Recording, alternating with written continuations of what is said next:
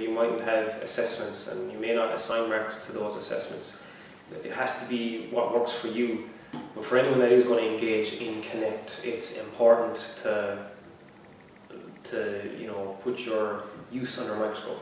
So that year one, I didn't do well. I did not implement it to the best I could. And to be free to criticize yourself and go, okay, there's something I did wrong here, let's try and do something, but do it in a structured manner, that I'm not completely turning things over and then something works and I have no idea what worked. With the data that it gives you, with the structure that you can put in place, that you can make those tweaks, make those tiny changes that can have a positive or perhaps a negative effect on your module. So each year when I go into my module, I'm going to make those tweaks just to try and improve. For what?